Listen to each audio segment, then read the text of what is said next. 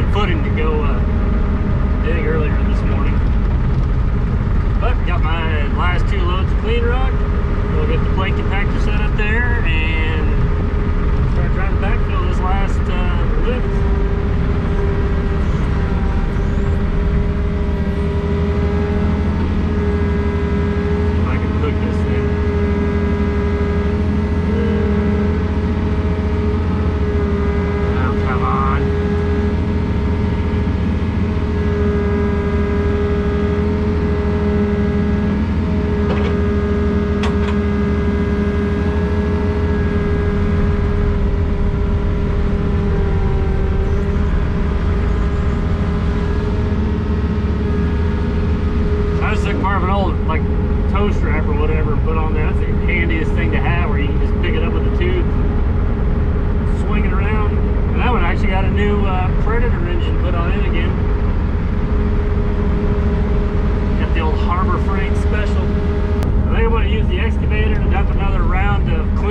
Behind the wall, and then I'm going to take it up top and use it to put the dirt, and then I'll use the loader to dump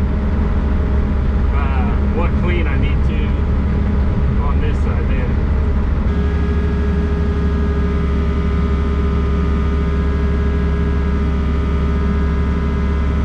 Go gadget excavator. Perfect. All right.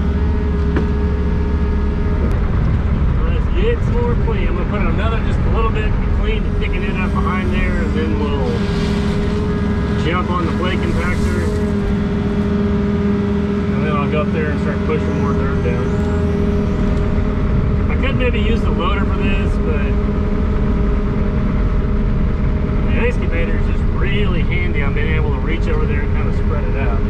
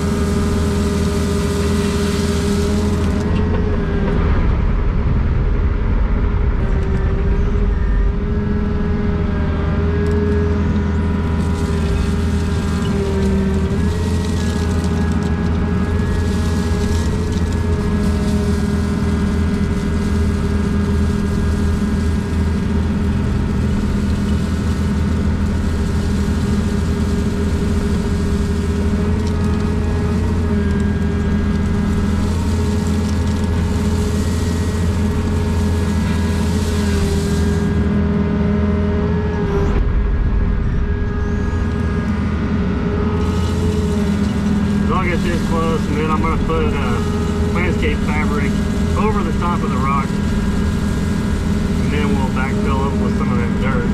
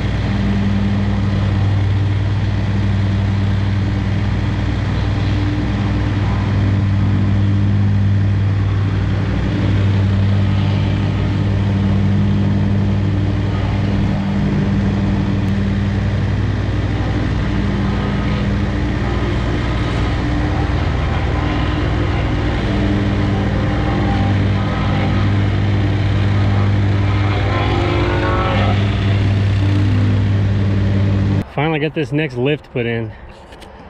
This just takes a little while, so plus it doesn't help that I got that little bitty plate compactor, so I put it in at like 4 inches at a time to make sure it compacts. So, and I got it cut back a lot further, but this will be the, I think, the last row or run of the GeoGrid, and then I figured it had 2 more rows,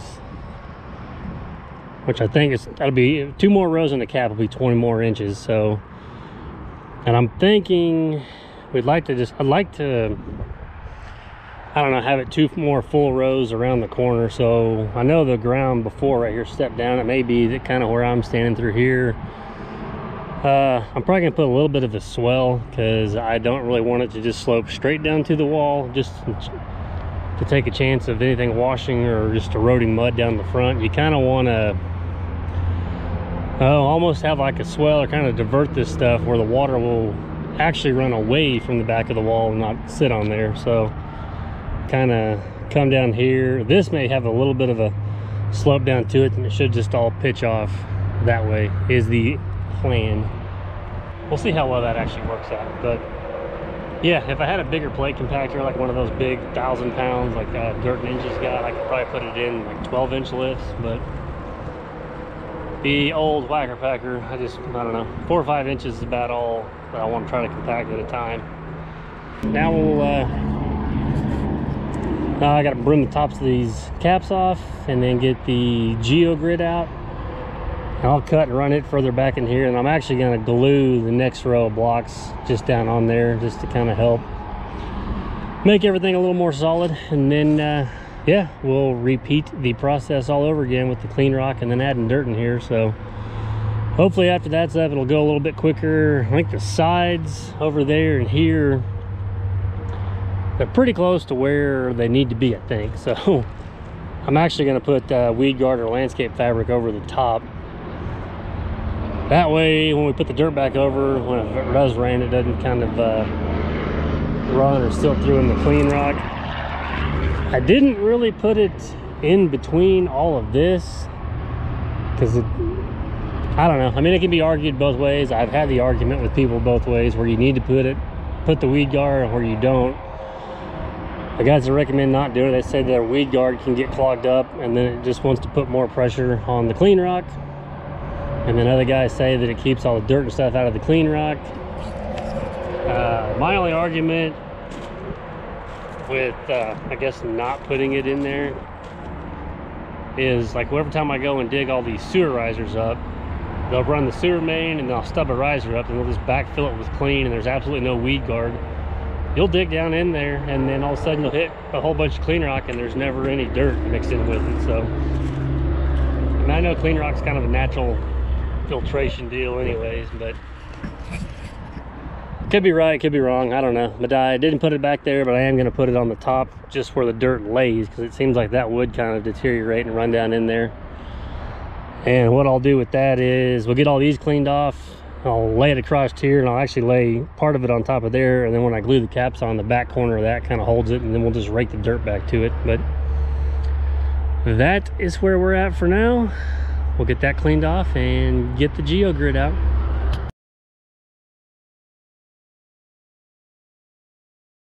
Okay, and quick funny story while I was sweeping that reminded me, back when I did this landscaping, we had a guy that this was his favorite part of the wall.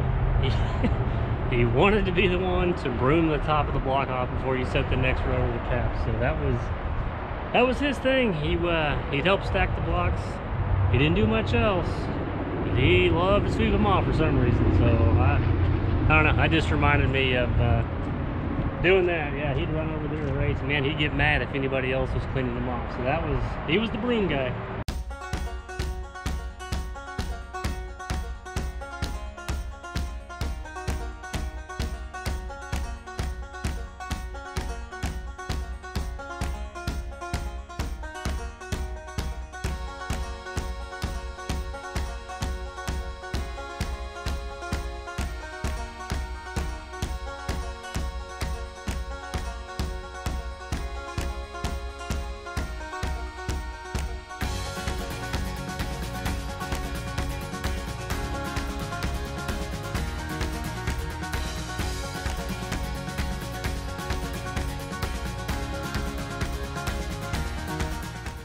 Okay, it's gonna be easier with the blocks up top here and set them than trying to pick them up and reach over there.